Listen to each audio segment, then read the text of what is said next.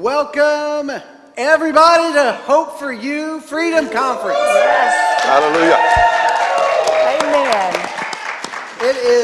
It's finally here. The day we've waited a whole year for is finally here. So yeah, I'm just so excited to have the Hope for You broadcast here in the sanctuary again with live audience. I'm so excited to have everybody here. We have people from Tennessee, we have from North Carolina, South Carolina, all over. It's awesome. Thank you guys. Yes. It's just so exciting, and it's such an honor to have everybody come here for this event because I believe it's something God is really developing, growing, and building into. And it's just so excited to have with me Pastors Eddie and Allie Smith. Good to be here. Praise the Lord. Amen, amen. And they're, from Faith Family Church in Jefferson, South Carolina. Yes. And so that's just a few minutes away. Yeah. Amen. Right next door. But that's right. But it's such an honor to have you all here. And we have different guests. We'll have Brother Tracy tomorrow, and then Pastor Joe and Tarasi on Friday. So I'm just excited, obviously. So before we jump into it, I just want to welcome again everybody and just say afterwards, one thing with this broadcast is we want to talk about our topic and hit the question that I've sent you guys. And but afterwards, if the Holy Spirit moves and wants to do something else, even though we may stop the broadcast, it doesn't mean we stop ministering. So there might be time of ministry, prayer, release, impartation, whatever. I just want you guys to know you're free to flow with how the Holy Spirit has. It's Freedom Conference after all. So Holy Spirit's free to do what he wants. You're free to flow. We're free to receive. Amen. You all are ready to receive? Praise God. So God is here. God is ready to just deliver revelation that is going to change your lives and set people free. Amen. Amen. So again, thank you. Now we're going to jump into our topic. Yes. Praise the Lord. Amen. So the question I have for you is, and last year I did one question. I asked all 3 days. And the question last year was, how do you create an environment for the Holy Spirit? Or how do you create an atmosphere? Either way. But the question for this year is, how does our revelation of righteousness impact the Holy Spirit's ability to flow in our life? Amen. What a wonderful question. It's a question I think that every believer needs to have solidified in their hearts once and for all. Because without a revelation of righteousness, people will continue to live with condemnation, with a sense of unworthiness. It keeps people from being able to receive what God has for them. Yes. And before we get into that, let me just say I'm so grateful to be here. We love Hope City Church, Pastors John and Shanti, and all of your people. We appreciate those that have traveled from other states, Pastor Brian and several of his people from North Carolina, Pastor Archie. And so we're just honored to be back. I think this is our, 4th or 5th year? Fourth year. And we're just so thankful. We've been looking forward to this for a long time as well. And there's certain things that God has put in my heart that we're going to be talking about on Saturday morning and Saturday night. And this morning, as we talk about this question, why is it so important that a believer has a revelation of righteousness? How does that affect their ability to flow with the Holy Spirit? John Osteen once said, the number one need of every believer is a revelation of righteousness. Now, for John Osteen to make such a statement, then it really needs to be, researched. We need to do a deep dive into that. For a man like John Osteen to make that statement, out of all the revelations that he had, for him to say that the number one need that we should have is a revelation of righteousness, undoubtedly there is so much in that statement. Because as I look at my own ministry in life, I've been in the ministry now going on 49 years. And I could look back and I could see where many times people were not able to receive what we were trying to impart to them, what God was wanting to do for them, simply because they would say, well, I'm not worthy. Yes. I'm just so unworthy. Well, where does that sense of unworthiness come from?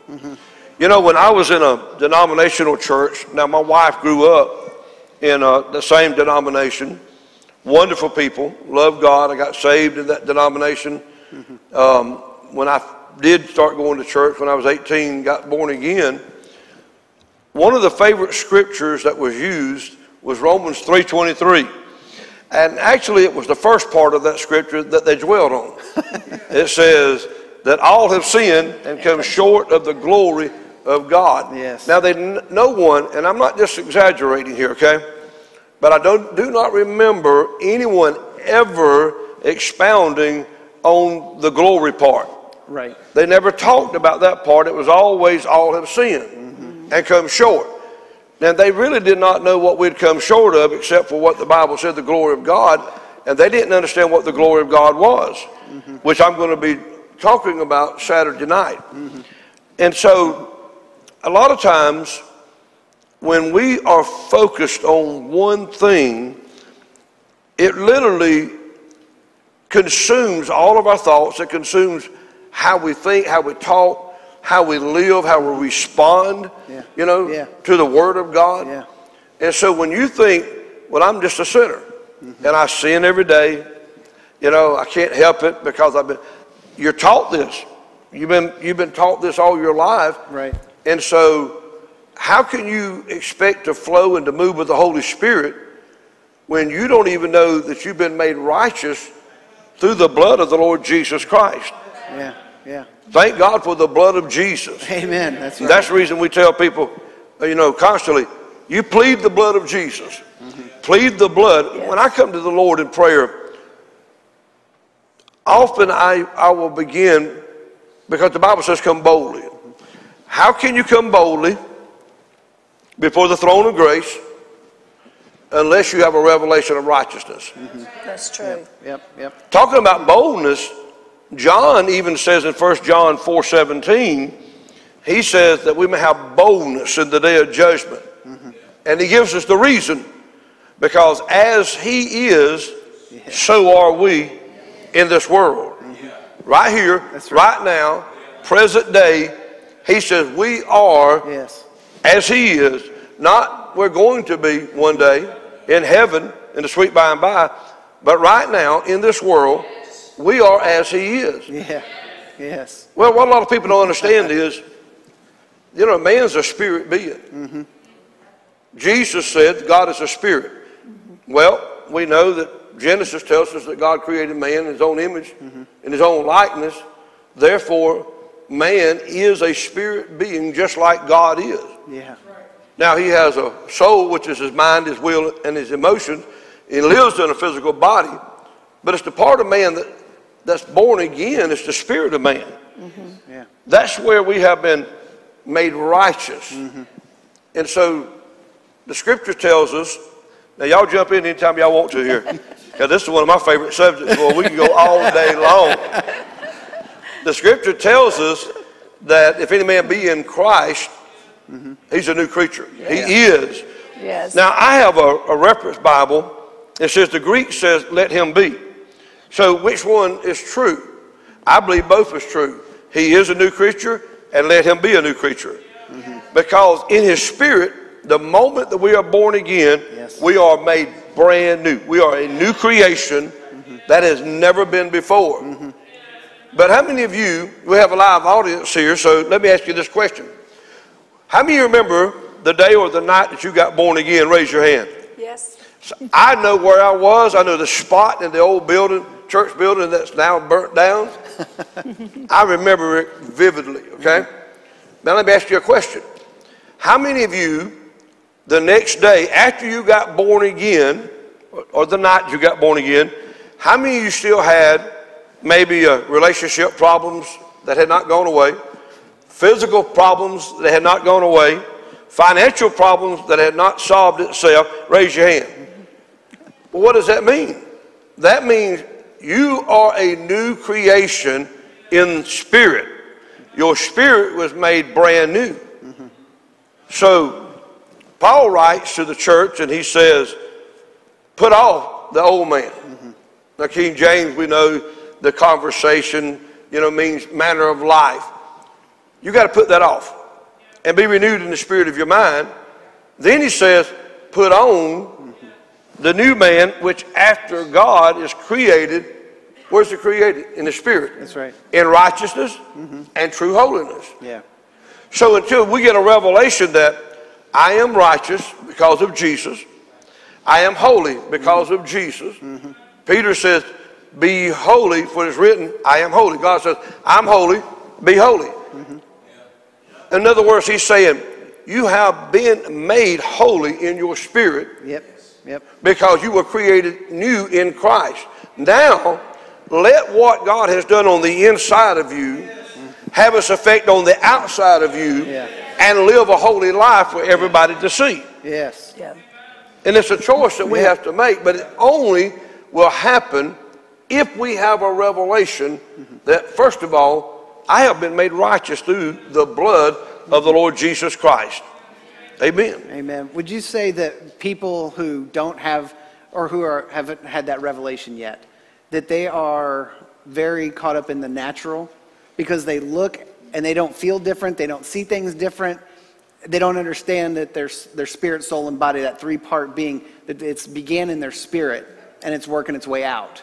Yep. I think people, when they agree they're saved and going to go to heaven, but they don't really believe anything else has changed.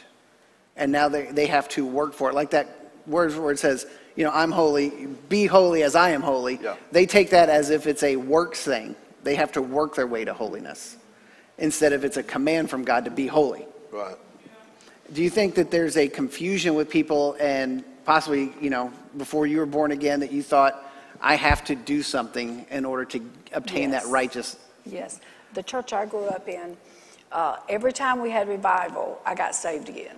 Because they never talked about our spirit. I had never heard that kind of talk. All we talked about was your soul. Yeah. Save your soul. We thought this was our soul. We didn't know this was our soul. And so every time we had revival, because, I got saved when I was 12, just like all good denominational girls. And so every time we had revival, they would preach about hell like they just got back.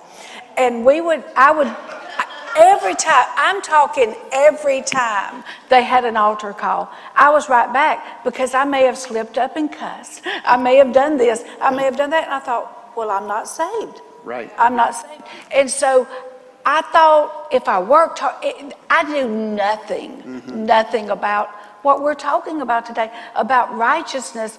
It's the work that he did. It's not the work that we do. Yes, amen. And I tell you what, when I found out about it's because of Jesus that we're righteous. Yes. It's not, and in a sense, we never were worthy. We can't work for it, but he made us worthy. He made us worthy. Yes. And I tell you what, when I got that revelation, it freed up so much junk in my life. Amen. That righteous revelation will set you free. Yes, it will. It frees you. And that's, with Freedom Conference, it's like we were talking yesterday that we're not really praying for people for a new freedom to come. It's a revelation of the freedom that's already been given to come out. Yes. And that's what the revelation of righteousness, because I think we all would love to have the gifts of the Spirit and the fruit of the Spirit manifested in our life on a daily basis. If you're here today, if you're watching online, I think we all have that desire. Yes. And the greater revelation we have of righteousness, the more that will take place in our life. Yes. Because it's the foundation of which we grow from. It's the foundation of which the gifts happen from. Right. Amen. Well, Pastor, what I discovered through the years, a lot of people, they are working in their thinking to become more righteous.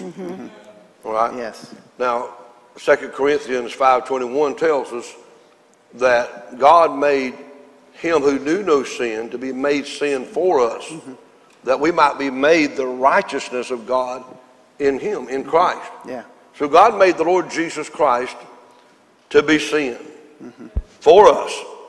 Yeah. When we accepted Christ as our Savior, when we acknowledged his finished work through his death, burial, and resurrection, and confessed him as our Lord and Savior, at that moment, we are born righteous. I'm talking about our spirit being. We are born and we have the righteousness of God in our spirit, and you can never be any more righteous than the day that you got saved. Yeah. Yeah. And a lot of people, they're That's working radical. to try to become more righteous. If I pray more, if I work harder, if I give more, if I fast more, none of those things can make you any more righteous than you were the moment you were born again. Yeah. And that's the reason, you know, in Romans 12, Paul again is talking about the mind when he says, you know, be transformed by the renewing of your mind. But he says, don't be conformed to this world. Don't be conformed to this world. I love to study it in the original Greek because it brings out, Paul brings out in that original Greek language what was happening. The people, they were, instead of allowing what was on the inside of them to reflect on the outside, because God works from the inside out. Yeah. Satan, this world, works from the outside in. Yeah. Instead of reflecting what was on the inside of them on the outside, they were allowing the outside world to cause them to come in line with the thinking of the world, the thinking of the day. Right. You know?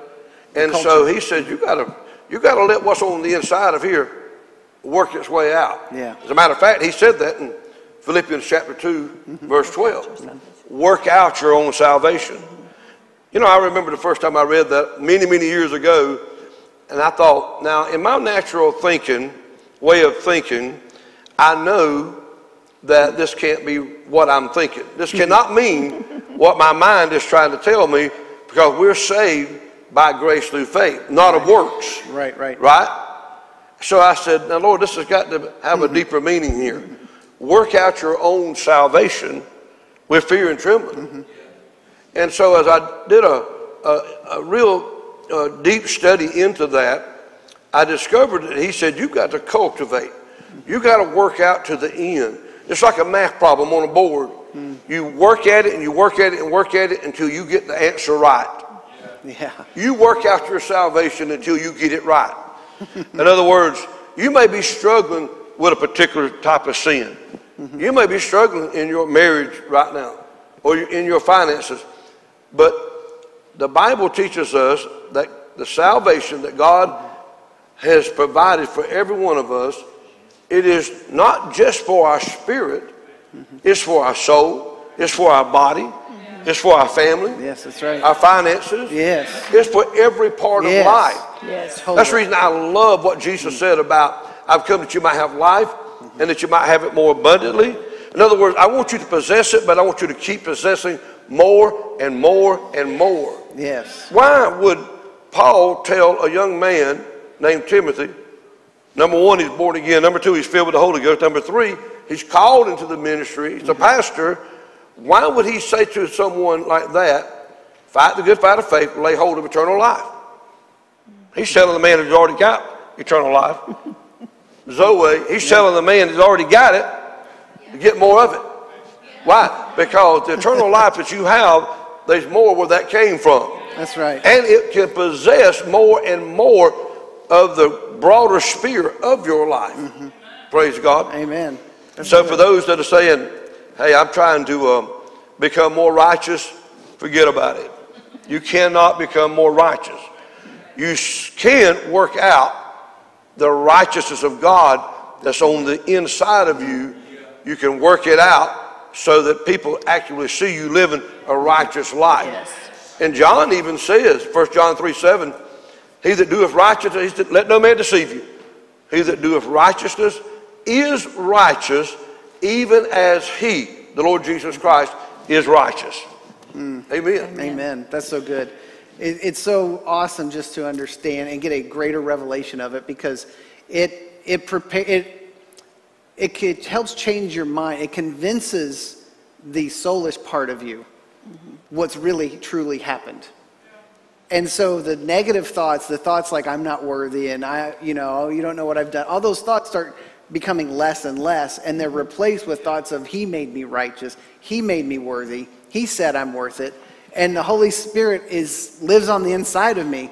So if I'm not righteous, how could that happen? That's right. You know, the logic of God outweighs the logic of this world. Yes. And so when we agree with God, it changes the dynamics and it allows something to start flowing, which is the power of God starts flowing through us. And I believe that's what we really saw with the disciples on the day of Pentecost. The revelation that they would receive the Holy Spirit and power. They didn't operate in too much power beforehand. Right. They did things that Jesus commanded them to and told them to do, and he empowered them to do. But without him, they didn't really do. There wasn't any testimonies of things that they went around doing until the Holy Spirit came and lived in them. Yes. That had to be a convincing factor to them that what God said is what's happening. That's why he said, this is that. What God said is that's what this is. And now the Holy Spirit's in us, and now you see him going around doing all the mighty works and healings and just tons of people coming into the kingdom. So what would be some things you would recommend to people in your church or here or listening today? How do you gain a more true revelation of righteousness? And as you're gaining it, how do you start letting the Holy Spirit flow in your life? Go ahead. I'll jump in. Yeah. First of all, I would say you've got to renew your mind with this revelation of who you are in Christ. Yeah. Okay?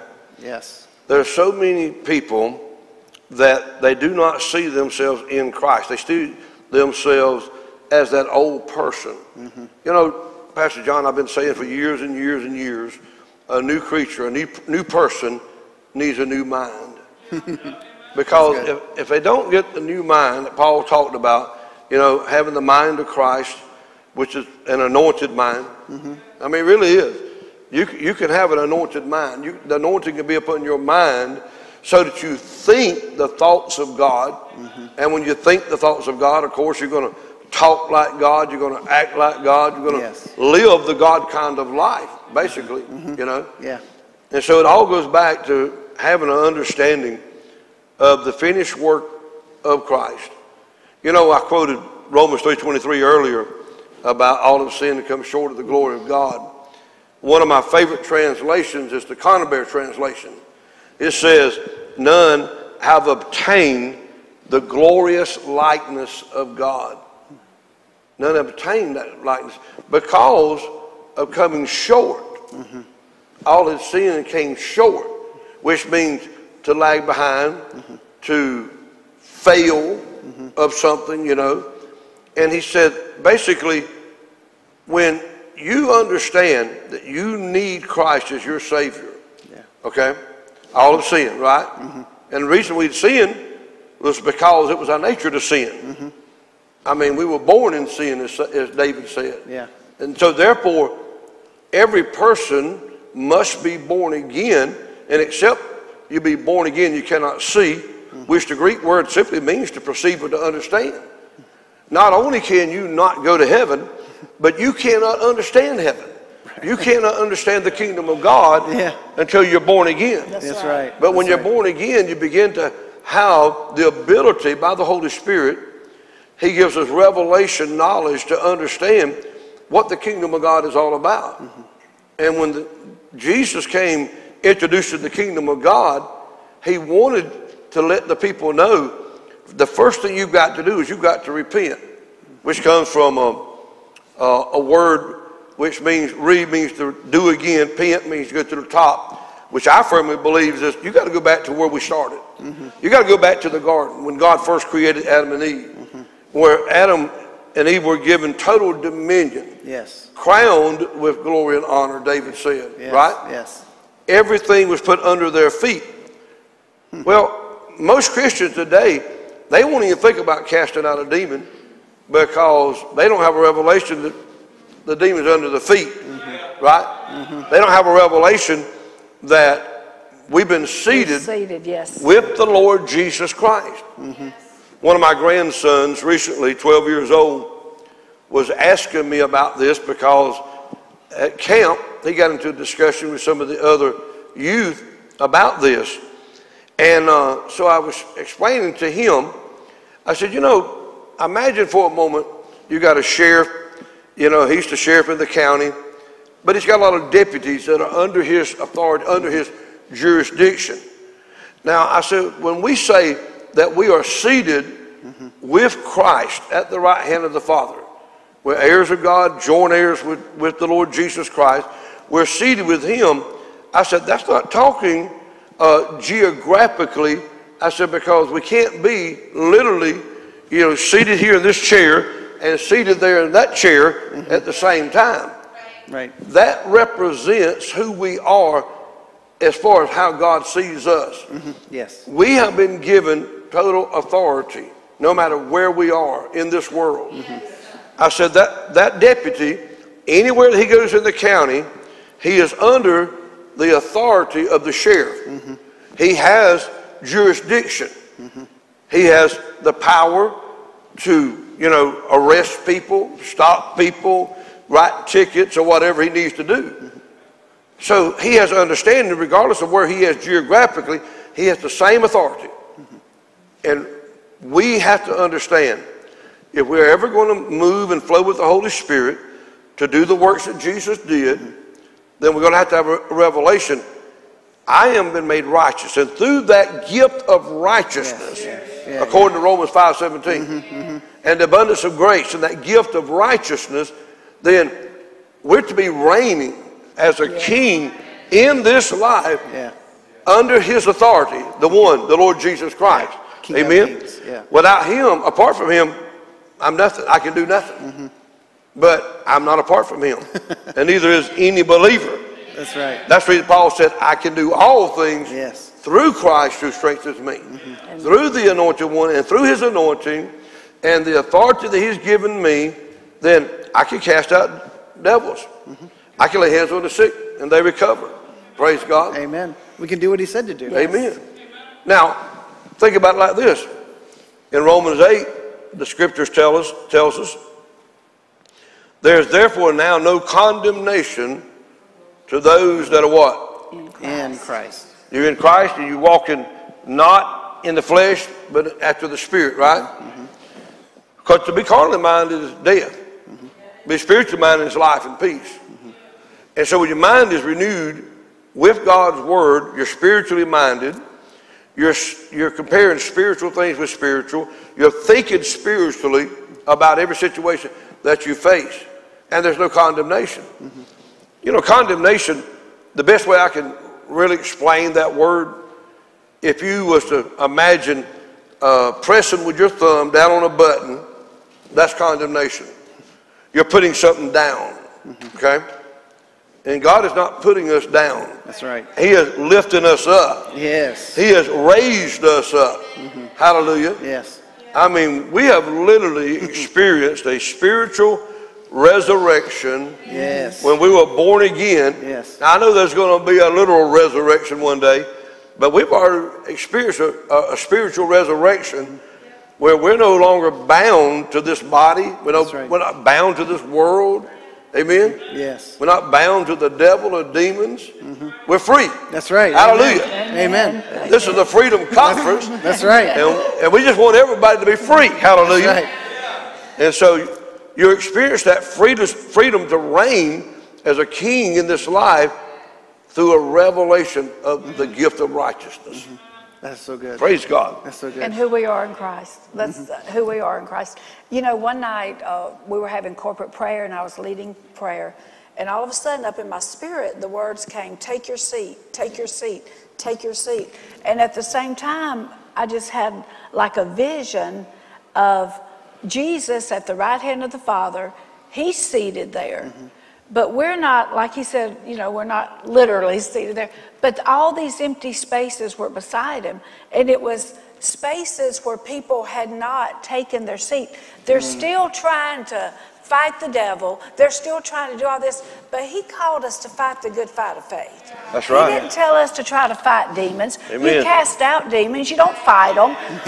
But so many people are trying to work it out themselves. They're trying to do the fighting when we just have to relax. It's kind of like when, you know, pastors aren't the only ones that are supposed to lay hands on the sick and they recover. Everybody should be doing that, right?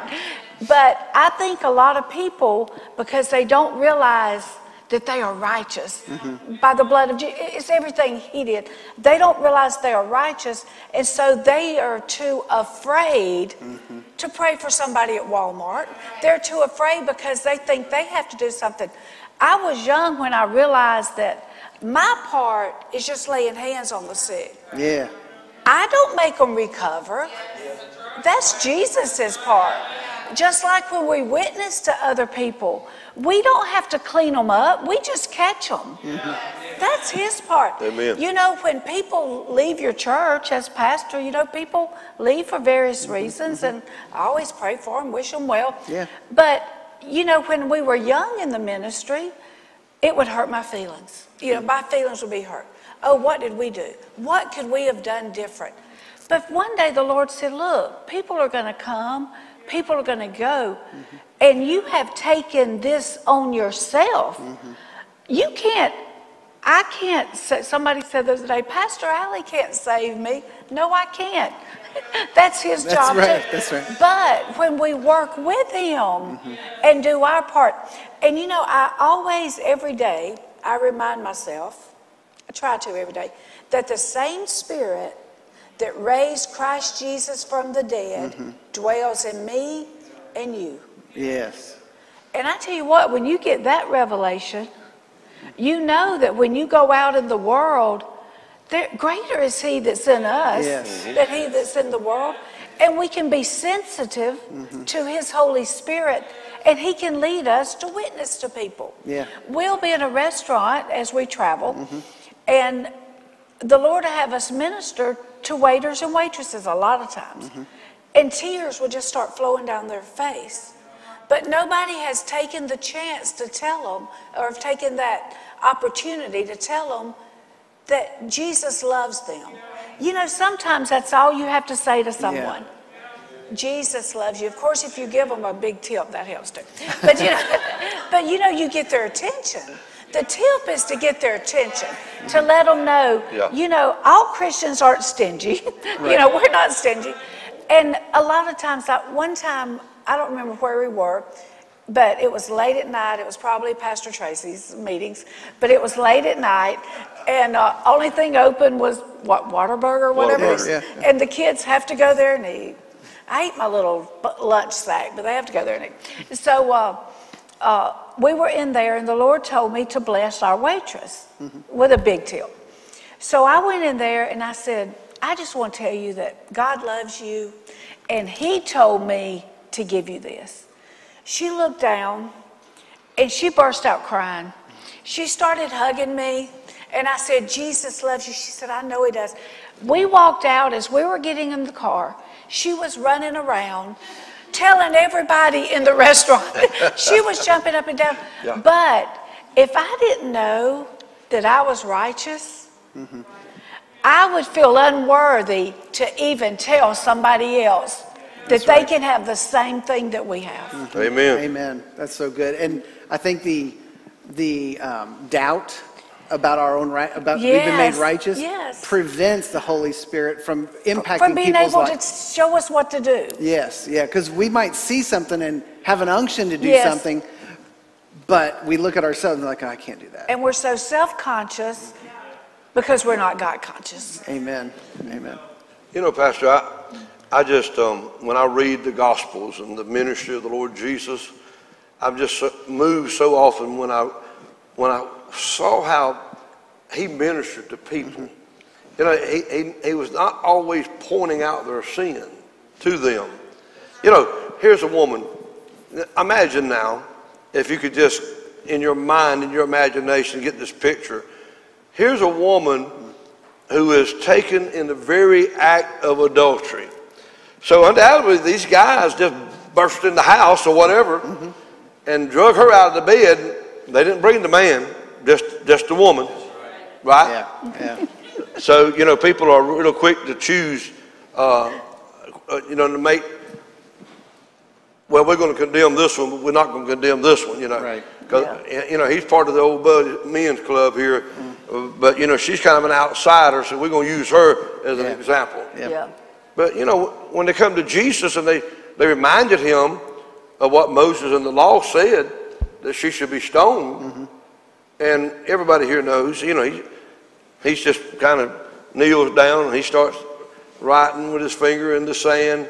I have a feeling he was writing down some of their girlfriends' names and or some of their particular sins, you know. And they're watching what he's doing, you know. And when he looks up, they're all gone. And he says, "Where are your accusers?" Mm-hmm. Go and see. You see? Yeah. And she said, "There is none, Lord." He said, "Neither do I condemn thee." Neither do I what? Condemn. Condemn thee. I'm not going to put you down. That's right. Yeah, He wasn't condoning. He wasn't saying what you did was okay. Mm-hmm. that's right. Matter of fact, he said, "Neither do I condemn thee. Go and sin no more." That's right. In other words, I want you to have a revelation of the love of God. Yes. I want you to understand that you don't have to live with the condemnation, the accusation. You can leave here with an understanding of the love and forgiveness of God. You know? Yes. That's what people need today. That's right. Yes. Instead of somebody always pointing out to them their sin. You know, I was doing a series recently at my church, and I told them a story. I had read somewhere years ago, this person who was in the FBI, they had been put into the department, you know, where they had to find counterfeiters, you know, hunt down, track down, you know, counterfeiters. But he said, but the first thing we did, for several weeks, we sat to study money. He said, now I'm thinking we're going to be looking at all the counterfeit money, all the different types of counterfeit in the world. He said, we never looked at counterfeit money. They gave us the real money. You know, I'm talking about from the United States, from other countries as well, but it was the real deal, okay, genuine. He said, we got so expert at the truth of the true money. Yeah. He said, we could recognize a counterfeit just like that. Whereas somebody else normally wouldn't even be able to spot it. Yeah. He said, as soon as they handed me a counterfeit bill, I could spot it. See, there's a spirit of error that John talks about. Mm-hmm. There's a spirit of Antichrist. Mm-hmm. Those demonic spirits are the lead people in a wrong direction. We have denominations, we have religions. All they focus on is the bad part, you know? I mean, I remember we didn't go to church much when I was a boy growing up. Every once in a while we would go, not very often though. And the only thing I can remember is the preachers were always preaching about our sin. And I mean, they started naming the sins, you know, and they just go down the list, you know. Yeah. I mean, like the top worst, you know, top 10 sins or something like that. They just go down that list, you know. Yeah. And before they get through, everybody in there is feeling like, I wish I could just crawl under the bench or leave or something, you know, because they never talked about the righteousness of God. Mm-hmm. They never talked about, you know, when I first started going to church as a teenager, well, 18 years old, when I first started going, here's what I heard. You're a sinner. You need Jesus. He died for your sins. But if you don't get saved, you're going to die and go to hell. And I heard that constantly, right? Well, I got saved. I go back to the same church. Here's what I heard. Now that you're saved, the only difference is you're a saved sinner. I cannot find that creature in here. And if you can find that saved sinner in here, I want you to show me, okay? Amen. But here's what I found. They said the only difference is now you were a lost sinner, now you're a saved sinner, and that's the only difference. Well, I'm going to tell y'all something. And you're going to heaven. Yeah, and you're going to heaven now instead of going to hell. Yeah, congratulations. Amen. Hallelujah. Got my fire insurance. Praise God. Yeah. But you know, as I read my Bible, I don't know if I think differently than most people or what. But I wanted to read every word and soak it in. Even the greetings when he would open up, when Paul and these guys would write these letters to the saints. And I'd say, to the what? Yeah. I said, wait a minute. To the what? To the saints that are at Rome. Called to be saints. Yeah. And I went to my pastor and I said, why does he call them saints when y'all said we're all sinners? He said, I don't know. Thank God, y'all. My pastor was a good man. He loved the Lord with all his heart. And he would not. He was honest. He was very honest. And matter of fact, when I started asking him questions about the baptism of the Holy Ghost, gifts of the Spirit, speaking in tongues, he was honest with me. He said, I don't know. I'm not against it, but I don't know enough about it to say yay or nay to help you in any kind of way. Well, that's good. I know it's in the Bible. Yeah. And so I discovered, folks, Paul was being led by the Holy Spirit, and James and Peter and these guys to write to the saints, which means that we've been saved or sanctified, it's all the same word in the Greek, which means we've been set apart unto God. Well, how can we ever expect to do the works that Jesus did unless we have a revelation that I am been made righteous with his righteousness? Yeah. Therefore, I am righteous as he is. Therefore, God is not looking at me as the old Eddie, okay? He's looking at me as the new Eddie, the one that's in Christ. And I am constantly, as I renew my mind, feeding on the Word of God, I am sustaining the life of God. Not only am I sustaining the life of God by feeding on the Word of God, I am possessing more and more of that life. Because just like, you know, when God put Adam and Eve in that garden, there's one tree they told they're not to eat of. I mean, they can eat of the tree of life, and they should have been eating constantly of the tree of life. If you look up that word life in the Hebrew, it literally means, one of the definitions is to sustain or to preserve. By eating from that tree, they would have constantly or continually to sustain the life that God had breathed into them. In the beginning. Yeah. When they ate of that tree of the knowledge of the good and evil, the Holy Ghost revealed something to me here about a month or two ago I'd never seen before. They gained a knowledge that they were totally unaware of that even existed before. There was a carnal knowledge that came upon them by disobeying what God told them to do. And the Lord revealed to me, Jesus said, man doesn't live by bread alone, but by every word that proceeds out of the mouth of God.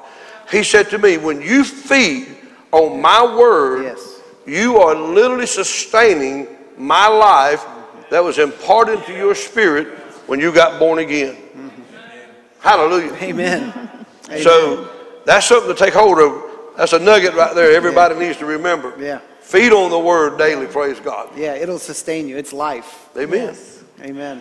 You know, this is a opportunity during, you know, this week to have the Holy Spirit reveal some old mindsets and some old beliefs that we might have about ourselves or others or whatever, and let the Holy Spirit reveal, like, that's not who you are now. Yeah. And not only let him reveal it, but be ready and willing to release it. Because so many times we've found our identity in the wrong place, in the wrong mirror.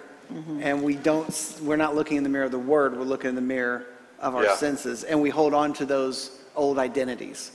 And one that's not founded in righteousness. And it's one that may be founded in our attempt to be righteous.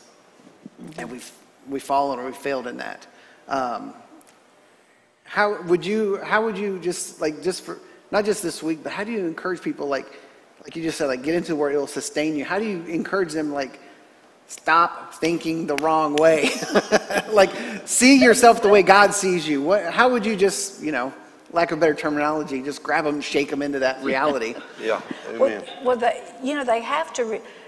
I wish we could renew their minds for them, don't you? I wish I could just. It's kind of like your kids. You just wish you could do it for them, but you can't. But we just have to tell them over and over again. It's the renewing your mind. You can't live off of last year's manna. You can't live off. You can't. Yes, we heard faith when we were at Rhema, but you can't ever not study faith again. I mean, it has to be a current. It has to be current. We can't live off of the stale manna. We can't live off of, well, I read that, when I got attacked not long ago. Yeah. I know healing scriptures. I know all those healing scriptures. But I'm going to tell you what, I dug into them. Right. I dug into them. It was not the time for me to be studying about financial prosperity. You need to be studying about, that wouldn't help me. All the money in the world wouldn't help. There's some things that all the money in the world won't help. That's right. And so you have to study whatever the devil's throwing at you. Yep. And he comes and tries to find a foothold into our lives. Yep. And we know that we will be attacked because we live in this world. We know the devil's out there. But we can't just open the door and let him in. Right. Because, he'll just do all these things. But as far as trying to teach people that, it's a never-ending thing. If they only knew, and we tell them that, if you only knew when you renew your mind. And it's easy with a renewed mind to come in and praise God and to move in the gifts of the Spirit. But if you were so beat down, if all you can think about is how unworthy you are, you're not going to give God your highest praise. That's right. You're not going to, and the Lord, I don't know about you, but the Lord speaks to me more when I'm praising him than any other time. Why is it? Because Allie don't have her mind on Allie. I have it on him. That's right. I don't have it on everything that's going on around me. That is a time when we just come boldly before his throne and we just worship him. That's one of my favorite things to do is worship him. Yeah, amen. Worship is the highest form of prayer that you can do. Yeah. And you get the mind of Christ when you worship him. And there's things that you've been asking him about. Well, when you just set everything aside and you start worshiping him, all of a sudden it just starts coming to you. And you're like, why didn't I think of that? Because we have to quiet our minds.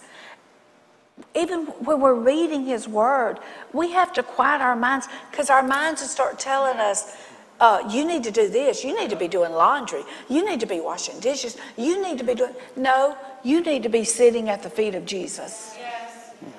Because that's going to change your life. That's right. That's going to change your life. Amen. That's right. Amen. Amen. Hallelujah. Well, we're told in Philemon's verse 6 that we're to acknowledge every good thing that is in us in Christ Jesus. Yes. Amplified Classic says to acknowledge every good thing that is in us in our identification with Christ Jesus unto his glory. As you look into the mirror of the word, as James makes reference to, he said you got to receive with meekness, teachableness, humbleness, the engrafted word which is able to save your soul. This right here. Now, we know he's writing to Christians because he calls them brethren when he started the letter. Yeah. So we know he's writing to people who's already born again. He's not telling them you need to get saved again, born again.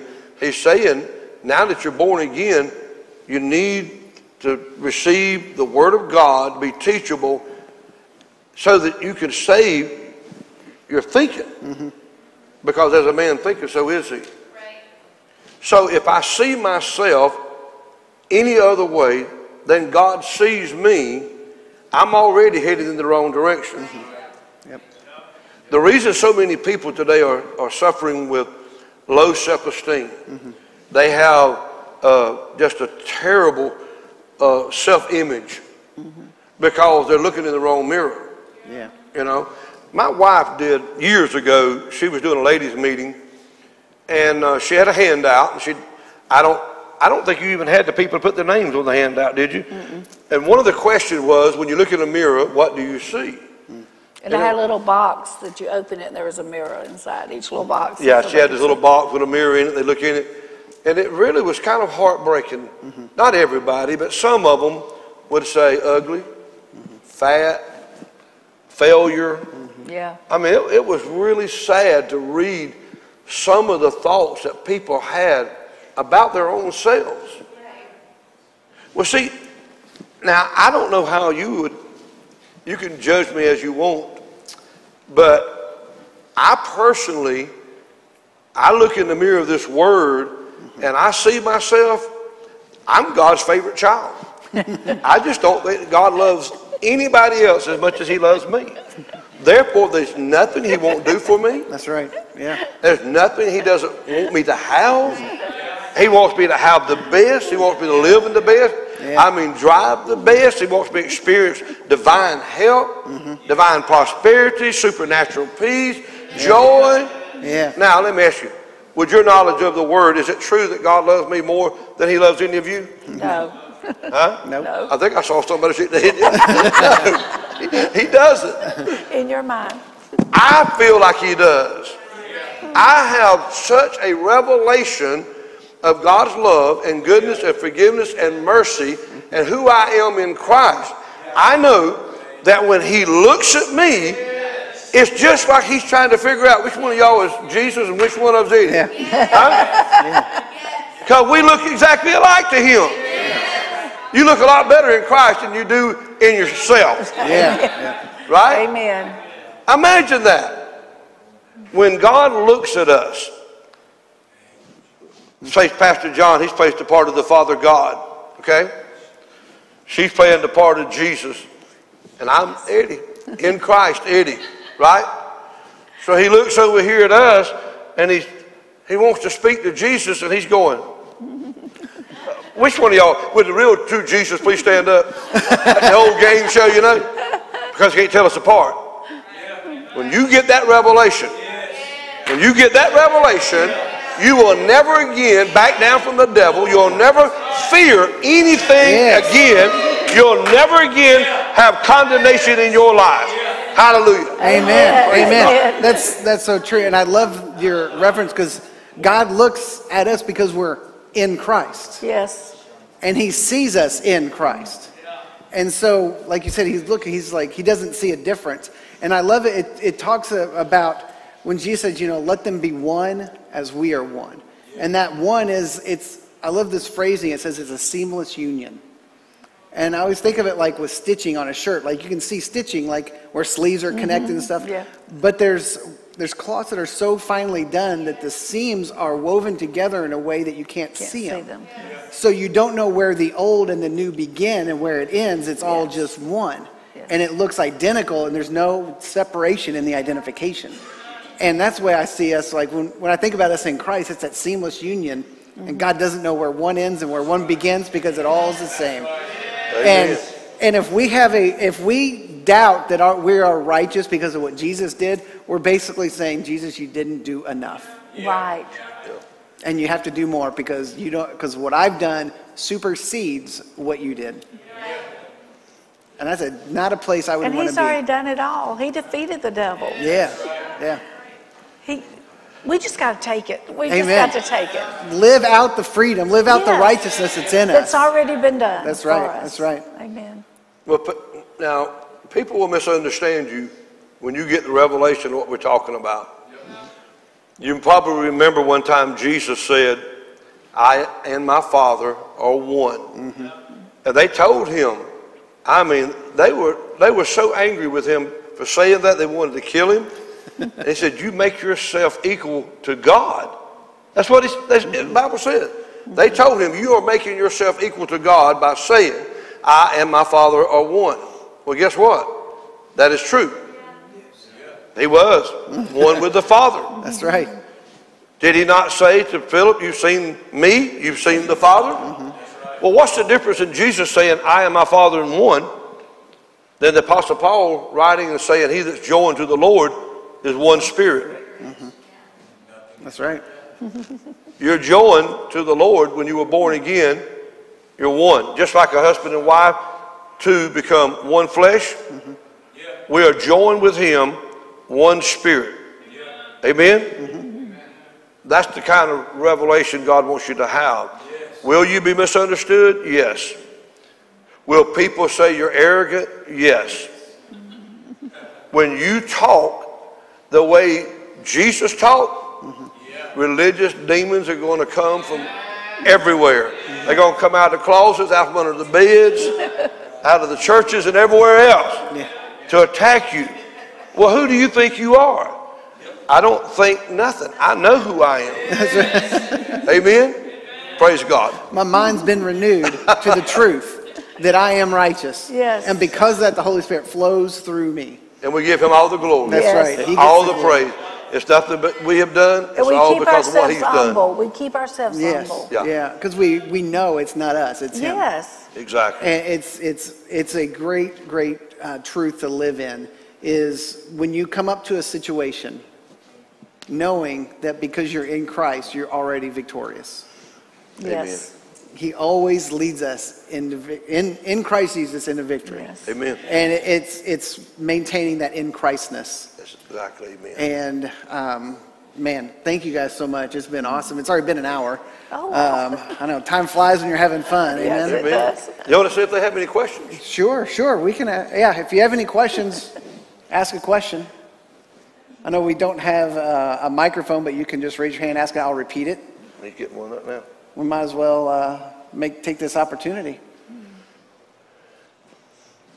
No questions. I have a comment. All right. Apostle Dale has a comment. Just a second. He's bringing a mic. He's got it right there. Thank you, Pastor Brian. The comment was out of Romans 3:23, where it says, "For all have sinned and fallen short of the glory of God." I was reading another translation, and it was really good because it helped me understand it. For all have sinned and are in need of the glory of God. And I think that sometimes we forget that when we sin, we need His help. When we make a mistake, when we err, when we fall short of what the world says, we have His best right there for us. Amen. Amen. They forget that the next verse just says, being justified freely Yes. by the grace through the redemption that is in Christ Jesus. Yeah. Everybody stops and they make that their whole doctrine. Yep. That's why, that whole, we're just sinners saved by grace. No. Yeah. Which one? Exactly. Are you a sinner or are you saved by grace? Exactly. Amen. So, any other questions? All right. Well, I always want to, I'll close this out, but I always want to give the opportunity, if people want to sow into the revelation that they've received today, they can. If you're here in house, you can sow up here, or you can sow online in the description of, the description of the broadcast. There's the link, so they can give online through the app, through our website, however they want to do it. But it's just so important when you receive something to sow into that. Because there is a blessing attached to it. And, Amen. And this is, the Freedom Conference is something that I've, asked the Holy Spirit each year what to do. And He's done some things for us supernaturally to enable us to give what the desire in our heart is. Yes. So it's just amazing what He's done. So I'll talk more about that probably tonight a little bit. But I just want to say thank you all for being here. If you're here and you want prayer, or you just want some impartation, and the Smiths are available, we're available to pray for you. But there's grace and there's peace here, and there is just that the anointing is here to impact and change your life. If you're listening online, you can receive it where you're at. I would encourage you to be here tonight. And be here every time you can possibly be here for Freedom Conference. It's going to be life changing. Amen. Praise God. So, do you mind closing us out in prayer? I would love to, but before I do, would it be okay if I just share a little bit more? Yeah, please. Paul talks about this righteousness that we're talking about. It's not a righteousness which is of the law. Mm-hmm. Yeah. So many people are still trying to obtain righteousness through works, through good works. But this righteousness we're talking about is a righteousness which is by faith. Yeah. Now that I am, as David said, old and gray-headed, I like to say older and gray-headed, my heart's desire is to teach this generation, the glory and the power of God.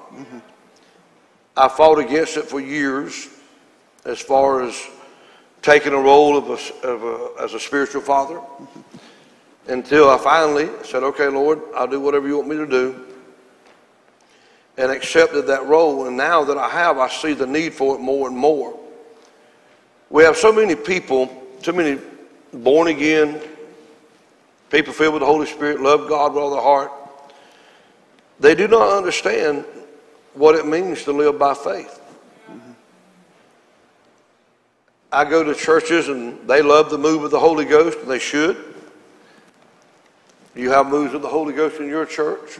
We have it at our church. Yes, we do. There's some, that's all they ever have is a move of the Holy Ghost. For years, I told my people,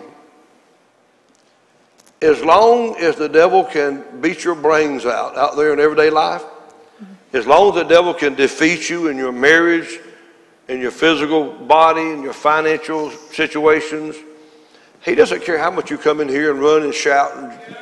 You could turn somersaults if you want to, jump chairs, run the backs of the chairs if you want to. He doesn't care as long as he can beat you out there. And unless you understand living by faith, walking by faith, the righteousness that we have is by faith. We have faith in the finished work of the Lord Jesus Christ. We have faith in his death, his burial, his resurrection, his ascension. We have faith in his promises. We build our life on it. And because we are walking by faith, that means that we agree with what he says. We don't say anything different than what he says. We confess what he says, and because we confess what he says, we possess his promises. That's right. You know, and this goes right along with righteousness. Because if you'll study out that word righteousness, in Strong's Concordance, he brings it out. One of his explanations of the word righteous means to be in a condition that you ought to be, a condition that is acceptable to God. So when he looks at you in Christ and he sees you're righteous, you're in a condition that's acceptable to him. But let me ask you this, have you accepted that in your mind? And your way of thinking? Have you accepted the fact that I am acceptable to God in this condition that I'm in Christ? Because what's going to happen if you haven't, you're going to always, and we should judge ourselves, I know that. Judge yourself that you won't be judged. But if you're always judging yourself in light of what everybody else thinks about you, in light of what the old religious body you came out of taught you, instead of the light of God's word, you're not going to be living by faith and walking by faith and having victory. The thing that the Lord has been talking to me more and more about is teaching the churches wherever I go. There's a way to live that you can have victory in your marriage, bringing up your children. You can have victory in your physical body, your mental. I mean, he wants you to have mental well-being just like he wants you to have physical well-being. He wants you to have victory. And I'm seeing too many people that are not living in victory. Thanks be to God, who always, I don't think that word was just thrown in there to fill up space. I think God meant for you to have victory all the time, every time. That is, he didn't say you weren't going to have battles. Brother Hagin used to tell us all the time, great victories come out of great battles. He didn't say you're not going to have battles. He said, don't think it's strange when you do have the trials, right? But he said, I want you to have a victory in every battle. Okay? You know, my wife and I have been married a long time. Does that mean that we've never had an argument? Have we never had a battle? Yeah, we have. And she always wins. Thing is, we always come out the other side with victory. Okay? And you're not going to see eye to eye with every situation that you encounter. That's right. Everything's not going to go perfectly smooth the way you would like for it to go, okay? But here's the thing. I'll be sitting, I hope this doesn't come back on me. I'll be sitting with ministers at times, and I'll be listening to them talk. And I wonder, let's say, for example, they went to the same Bible school I went to, Raymond. And I'll say, honey, did they go to the same Bible school we went to? Did they sit under the same Kenneth Hagin that we knew? Mm-hmm. It's almost like, Paul said, if anybody preaches any other gospel, right. I'm thinking, is there another Raymond? Is there another Kenneth Hagin that they sat up under? Mm-hmm. Because I'm going to tell you what, God supernaturally connected me with Brother Hagin. Mm-hmm.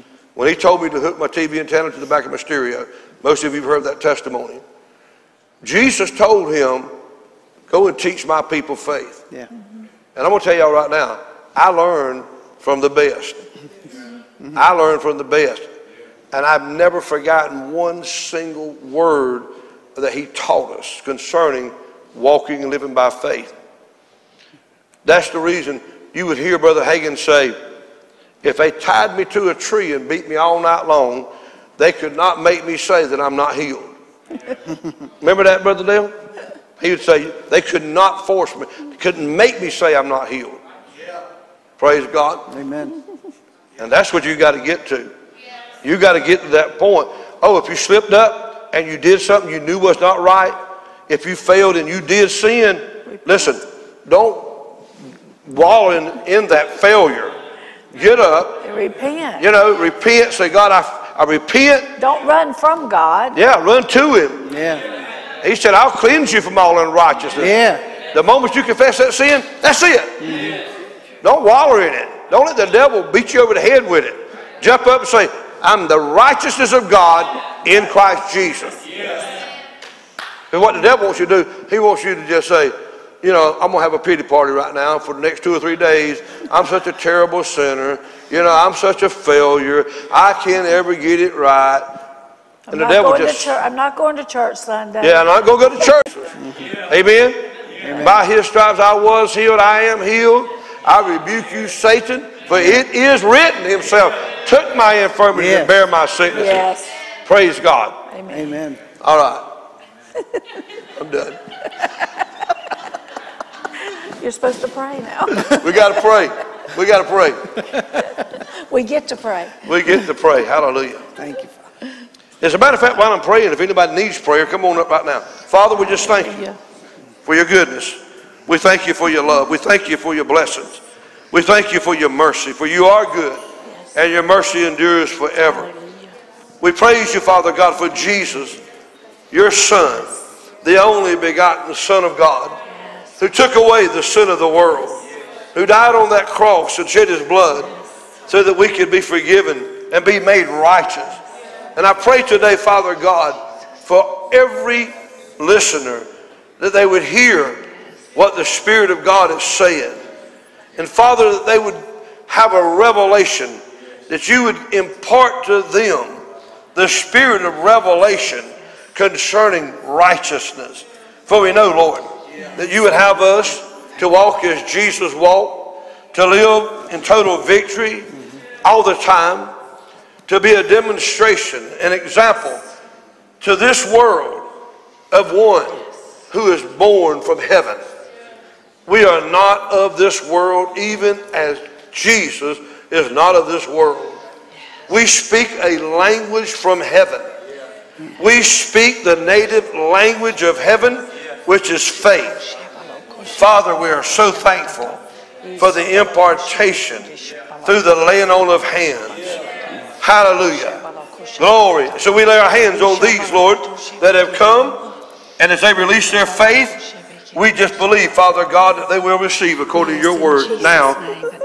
Thank you, Lord.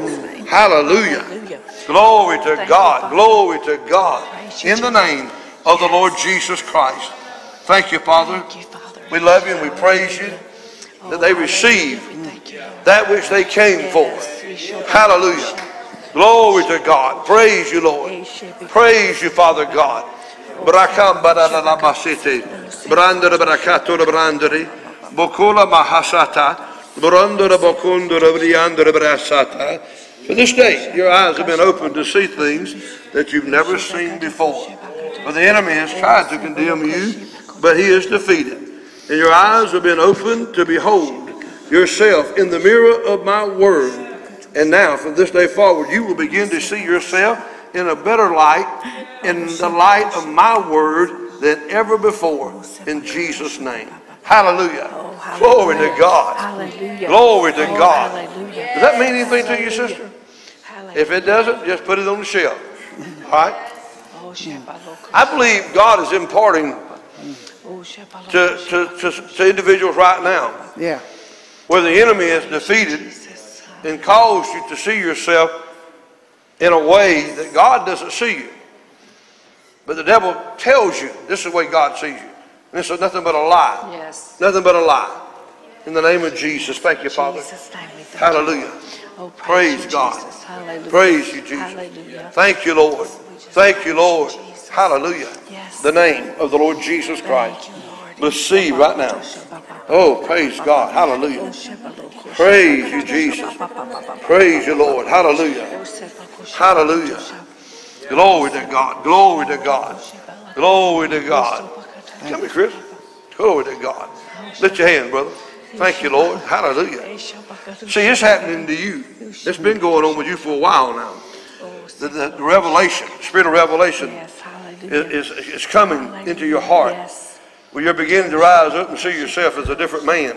Hallelujah. Woo, glory to God. It would be almost as if a man came in one Sunday with nothing but rags on, his head down, defeated. But then the next Sunday he walked in with his head up and he's got a top dollar suit on with his shoes shining and his eyes are bright. He's got his head lifted because now he sees himself in a different light. That's what's happening to you, my brother. That's what's happening to you. Hallelujah. So be it in the name of Jesus Christ of Nazareth. Woo, glory to God. Hallelujah. Woo, praise God. Hallelujah. Praise you, Jesus. Amen. Amen. Amen. Thank you, Lord. In the name of the Lord Jesus. Father, we just lay our hands and we believe, Lord, for impartation into my brother. Your will be done in his life. Thank you, Father God, for blessing him, helping him, opening doors for him, new opportunities. Father God, I praise you, Lord, for giving all of these, your people, that revelation of righteousness and what it means, Lord, to live and to walk by faith in Jesus' name. Amen. Hallelujah. Hallelujah. Praise God. Amen. Thank you, Father. Praise God. Thank you, Father. Amen. Thank you, Father. Hallelujah. You know, Pastor Zach, I just heard a while ago that he said there's a great lifting up.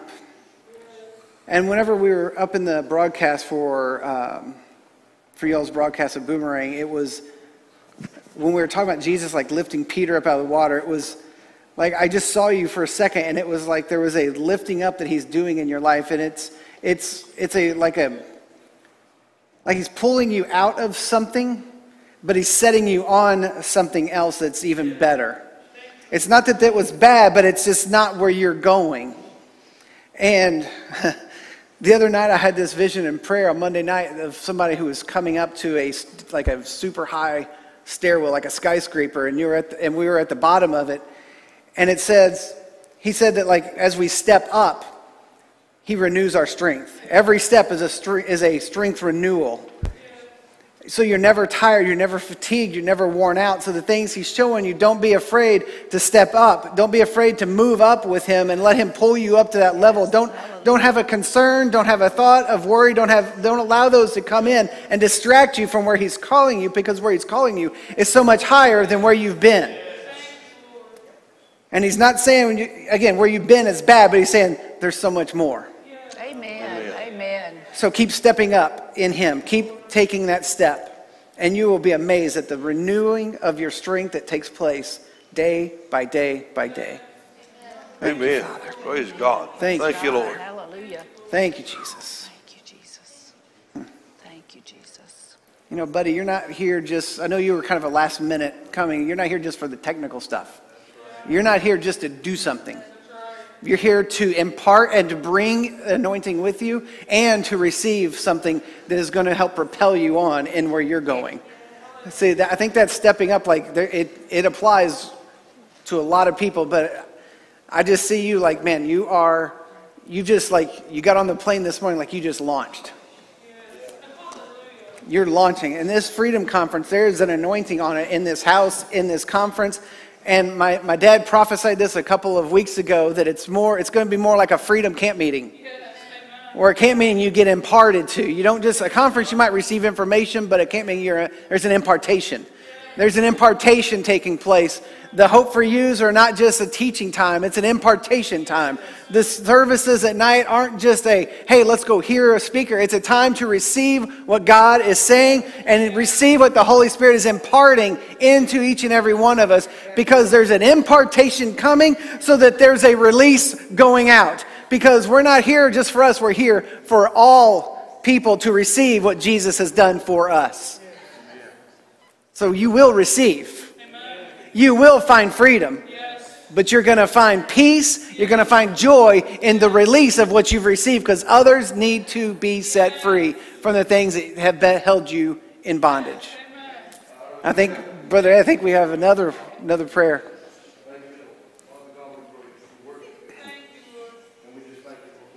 Of your Holy Spirit, Lord, and the impartation through the laying on of hands to our sister, Father God. Strength to her body. Hallelujah.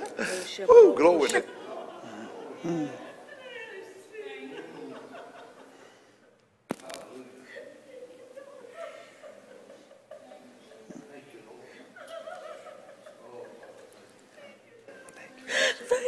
Thank you for blessing my sister, Lord. Hallelujah. Praise God. Praise God. Hallelujah. Hallelujah. I just heard those words in my spirit. With long life will I show them my salvation. Hallelujah. Lay hold of that, sister. Long life. Healthy. Strong. Long, healthy life. In the name of Jesus. Hallelujah. Praise God. Hallelujah. Glory. Thank you, Father. Amen. Thank you, Father. Thank you, Father. I think I'll take hold of that one. Long life. Long, strong, healthy life. Praise God. Amen. Yes. The joy of our salvation. Amen. Thank you, Father. Well, thank you, Father, for this service, for this broadcast. Thank you for your gifts flowing through these meetings. Thank you, Holy Spirit, for just meeting us and being here for us. Flowing into us and through us, giving us revelation of who we are to a greater degree in Christ. And the freedom that is in us is coming out and being revealed to us, coming out from our spirit into our mind, setting us free. Because Jesus has set us free, and who the Son sets free is free indeed. We thank you for it now in Jesus' name. Amen. Amen. Thank you. If you're still on the broadcast, thank you. Thank you, everybody, for being here. Again, if you need prayer or anything else, we're up here and available. We love you all. God bless.